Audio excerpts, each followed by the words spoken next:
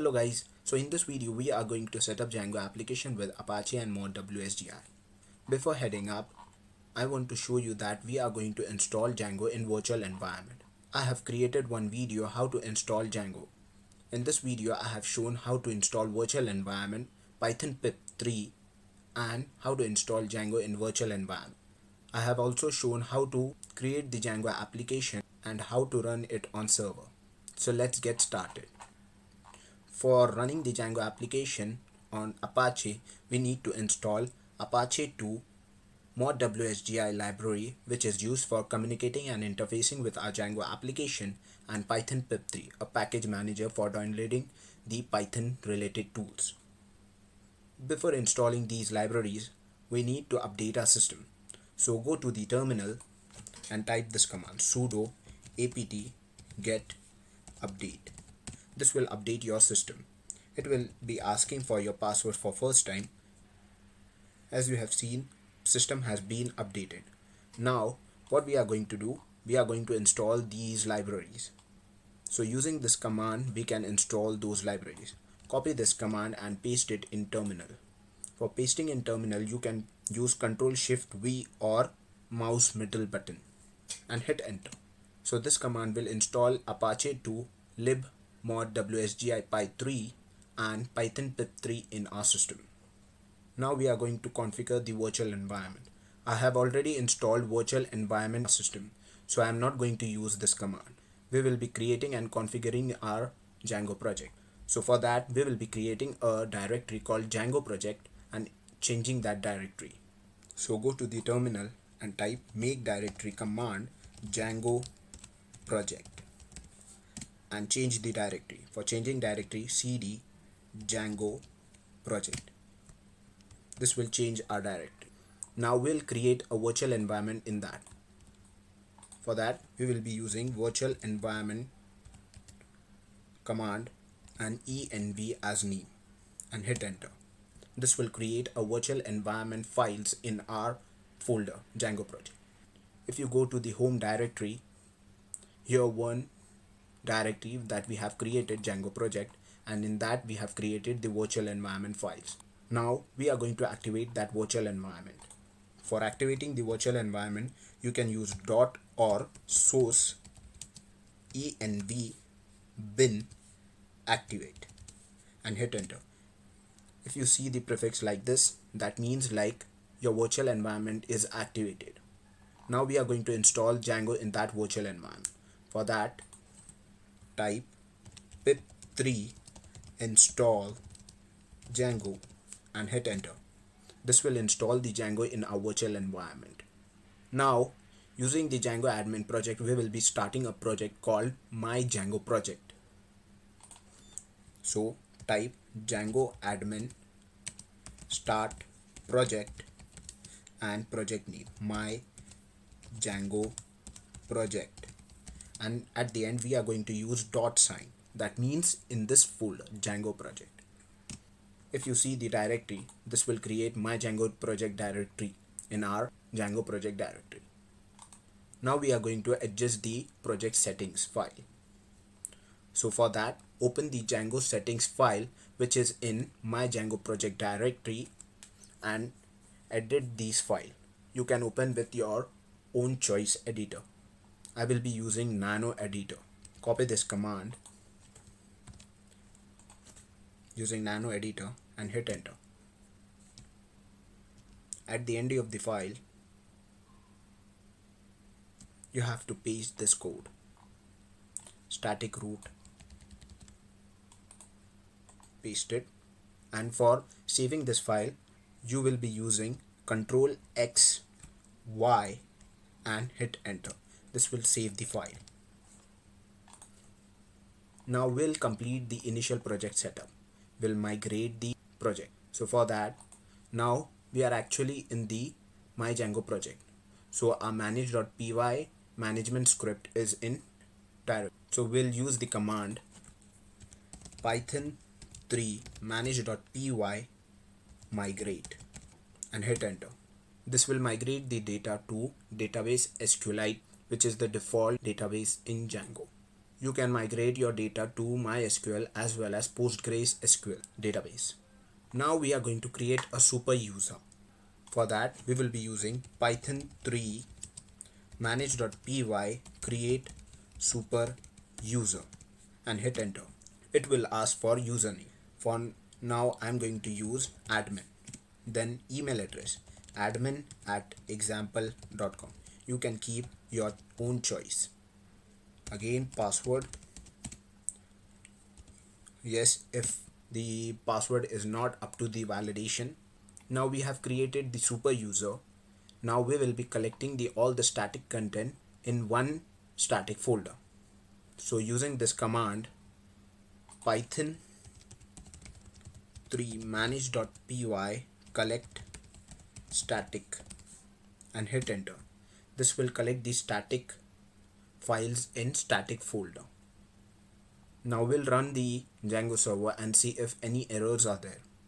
For that, we will be using the command Python 3 manage.py run server and hit enter.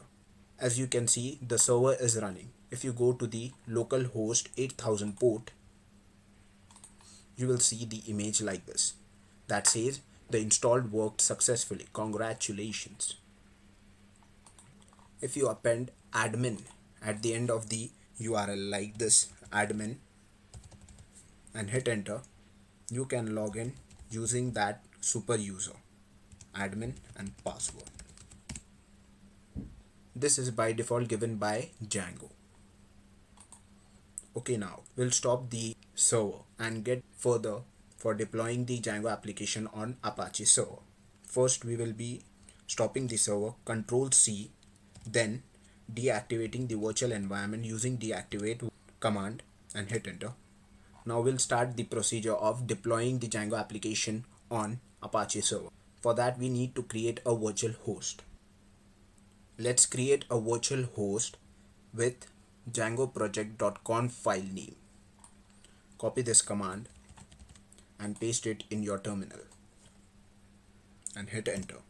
Now we will be pasting this code, the virtual host code. Note, in this code you have to change the user with your username.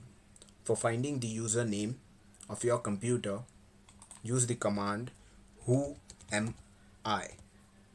My computer username is Huzaif. As you can see in this code, my username is Huzaif, so I have changed with my username. Also, we are going to create a project URL with this name, djangoproject.localhost. If you want to change the project URL, you can change it from here. Suppose you want a URL with name django.localhost, so you need to change this django.localhost, this one django.localhost, and this one. Okay, so let's add the code in this file. I'm directly pasting it, the code, and saving the file. Control X, Y, and hit enter. Okay, so we have added the code in virtual host file. Here I have explained if you are having different project directory names, so you can change it from here. Now what we'll do, we'll enable that virtual host file. So we'll change the directory, then we'll enable the virtual host file, which is named Django project. Site already enabled. It will be saying enabling site Django project. Now we'll edit the host file. This is optional, but if you are doing this, it's very good.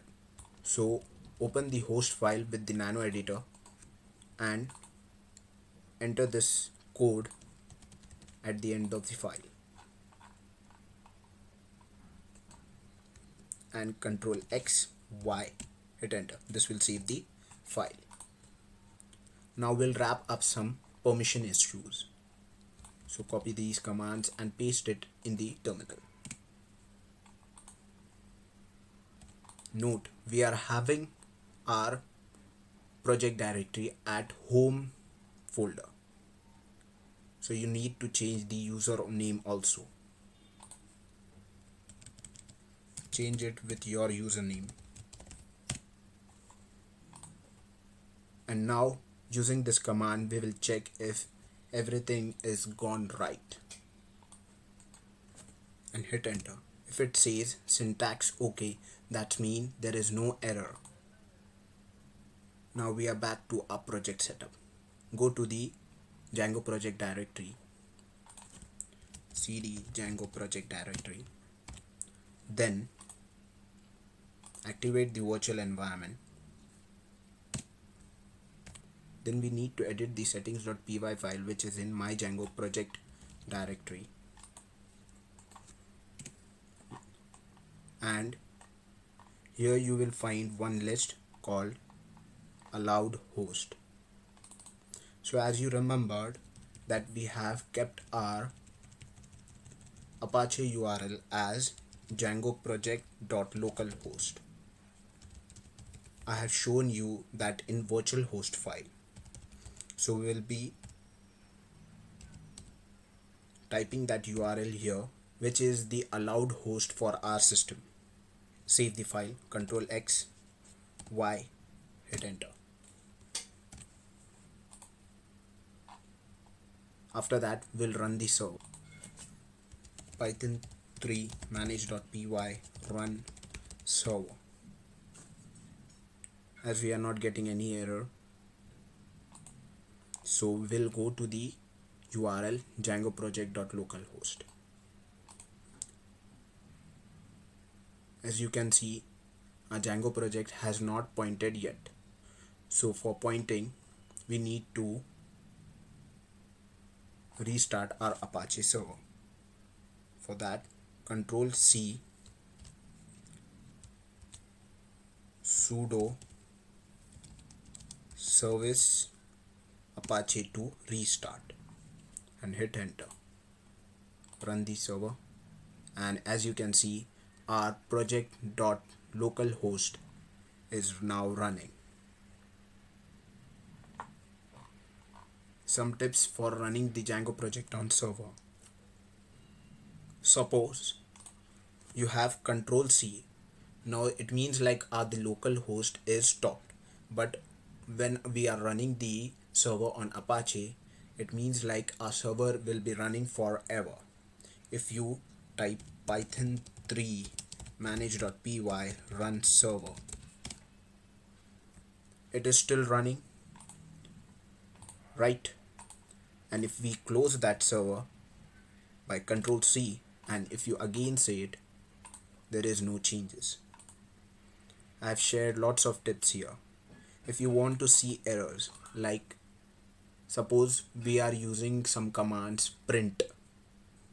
So when we are running that server on localhost 8000 port, we can see the errors directly here. But when we are running that server on Apache, we need to see the Apache error log file. For that, open the new terminal and type tail -f /var/log/apache2/error log and hit enter. Here you can see those errors, like if you are printing print x value. Okay, that's it. If you like my video, please subscribe my channel and visit my website.